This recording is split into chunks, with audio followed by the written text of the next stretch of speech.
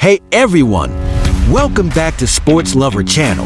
If you're new here, then don't forget to hit the bell icon next to the subscribe button so you never miss an update. I have some exciting videos coming up, including sports trending news. Maximiliano Araujo, a professional footballer, was carted off the pitch wearing a neck brace, indicating a potentially serious injury.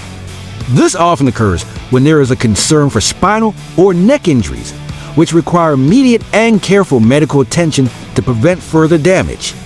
The use of a neck brace is a precautionary measure to immobilize the neck and spine, ensuring that any movement does not exacerbate the injury. In such scenarios, the medical team assesses the player on the field and determines the need for a stretcher and neck brace.